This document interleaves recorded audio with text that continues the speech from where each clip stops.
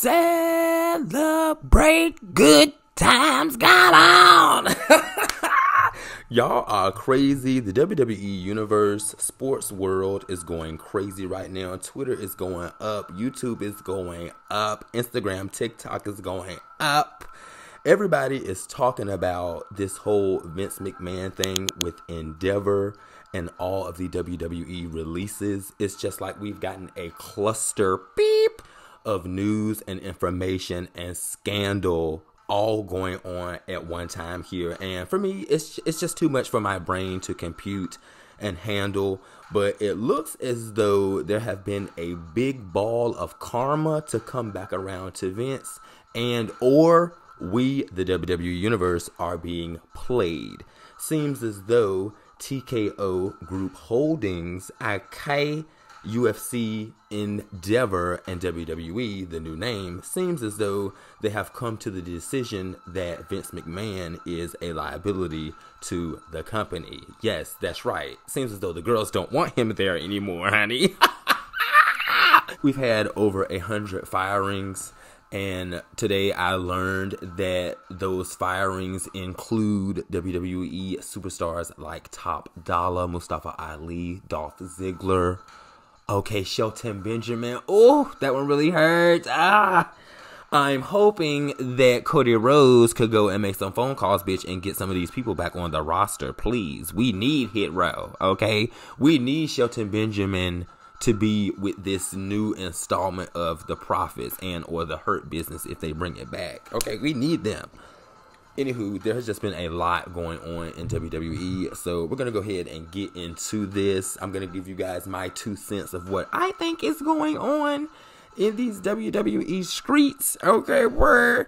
Don't forget to like, share, and subscribe. Hit me up in the comment section below. Okay, hit that bell notification to be updated and notified on when I upload more content such as this. And we're going to go ahead and get into it. I'm the one you pay for, the one you came to see. The best of the best wrestling machine. You can travel around the world and you will never see another mother sucker that can miss me. There is absolutely no way! For purposes such as criticism, comment, news reporting, teaching, scholarship, or research, is not an infringement of copyright. Okay, you guys, so to go ahead and just break this down, you know, like real, you know, like ratchet and stuff, like in y'all face and stuff. Look, Vince McMahon sold his company to a friend, okay? He thought that the friend was maybe still going to let him do what he wanted to do within the company. Guess what? The friend did not, okay? The rest of the stockholders did not, okay? And pretty much they are trying to get Vince on up, out of this company because he could be seen as a liability. What do we mean by when we say that? We mean that other investors maybe not will want to invest into TKO Holdings Group because Vince is still a part of it. Why? Because of the scandal. Ooh. Because of the ish that Vince McMahon has done back in the day and here recently too as well, with all of the allegations and hush money and all of these things that are involved. So the people are saying, bitch, we got to go ahead and get Vince to go ahead and sell the rest of his shares to somebody. He got to go ahead and get all of that stuff done. We need to go ahead and buy him out or pay him out or whatever. We need to go ahead and get his ass on up out of here, bitch. And a lot of the WWE Universe is really giving like, yes, we need Vince to go. We need him to leave. We need the WWE to be back like it was. And I'm thinking to myself like, honey, when was it? I mean, this man has been in charge since the very beginning. So it's just like, when was it back like what it worked up? I mean, are you trying to say we'd had some good episodes and some good things have happened within the WWE? Yes, because we know that Vince has messed some things up. But it's just like, I really don't think we know what we're going to get without Vince's input sometimes. I honestly am one of those people that think that even though he has not physically been there, he has still had an input within his business, within his company. So that's just me on that. I also too think about this as a storyline, you guys. Bitch, can we purr? I also think about this too as like a major storyline, bitch. Like, because I feel like Vince McMahon lived his life as a storyline, period. Okay? I really do.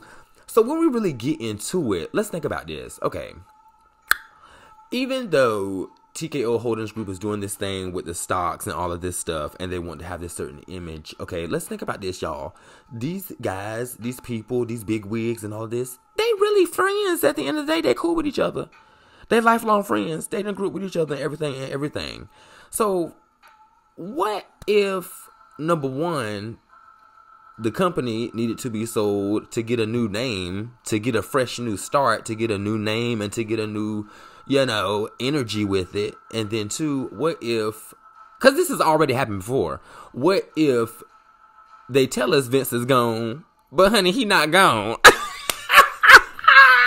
What the hell? Uh-oh. Wait a minute. Uh-oh. Wait. Can we rewind it? Yes, this has happened to us before.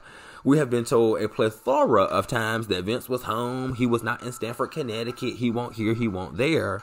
We were told that other people was in charge, bitch, and come to find out, Vince McMahon was right in catering, bitch. Okay, period. And did we not gag? We gagged at the fact that for months, for this era, this certain era here, we were thinking that Triple H was in charge. Come to find out he not in charge. And then we got all these titles floating around. It's just like, why can this not happen again? Period. Okay, they know that there's some type of remodeling and damage control that need to be done here. Okay, based off of all the scandal with Vince, based off of the fans too being so vocal, based off the WWE universe being so vocal about what is going on here. They know that there needs to be a rebranding done, especially if they want to get the numbers up. Just like there have been reports now that SmackDown is now moving to USA and they're going to be getting more coin. So it's just like, they know that they have needed to rebrand. Okay, what if this is all a rebranding stunt? Period. Let the people think that Vince is out of the picture, is being ran by somebody new. Triple H is in charge all over again, like we thought in the past. And bada bada bing, bada bada boom. Charges mysteriously disappear. Everything is back to normal. All the fans are happy. And then out of nowhere, 6 months later, bitch, guess who walking down the ramp on a Monday Night Raw, a random Monday Night Raw in Stamford, Connecticut? Okay. Please. It's just, I mean, really. I really feel like either we're being played or there really could be people at play in the background who are saying, bitch, we got to get Vince up out of here, bitch. Amari, Emmanuel, Nick Khan. I don't really know if they any kin. No shit, no tea. It's just like, we got to get Vince up out of here. Who could have maybe set Vince up, or who could have maybe leaded Vince into this path of selling like this anyway? Because at one point in time, Vince was really pushing the sale of the company. It's almost like he came up with reasons he needed to sell the company. Hello, he made all types of excuses as to why the company needed to be sold, but yet WWE has kind of always like been doing good. If not doing good, WWE has always stayed afloat. I would just say that, period. And so it's just like, could his own family members be playing him? Could his own friends be playing Susan G. Coleman? Okay, Triple H, could Nick Khan have thrown Vince McMahon under the bus?